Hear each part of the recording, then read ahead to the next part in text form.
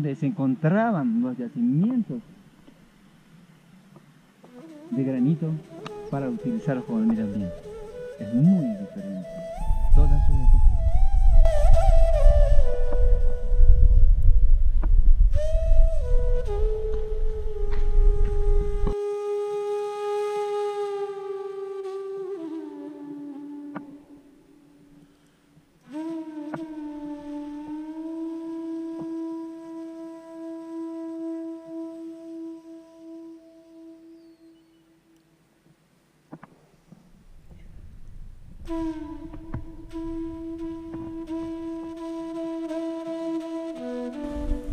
¿Sí ven?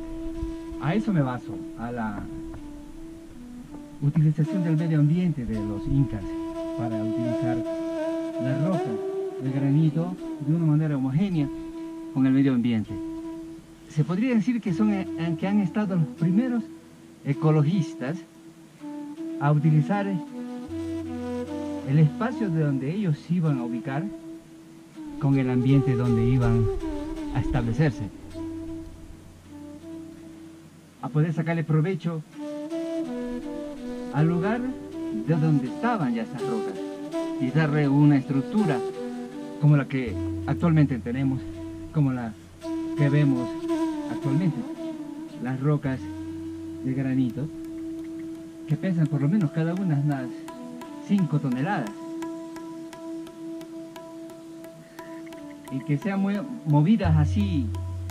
Normalmente, claro que se necesitan bastantes manos para poder asentarlas y darle la forma y que se conserven hasta la fecha actual de hoy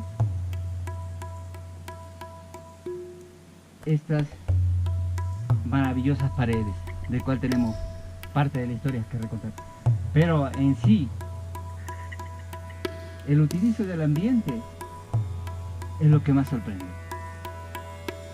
Haber utilizado el granito que ya había aquí en este lugar para darle forma a todo este templo, a toda esta villa de Sawsiwuaman.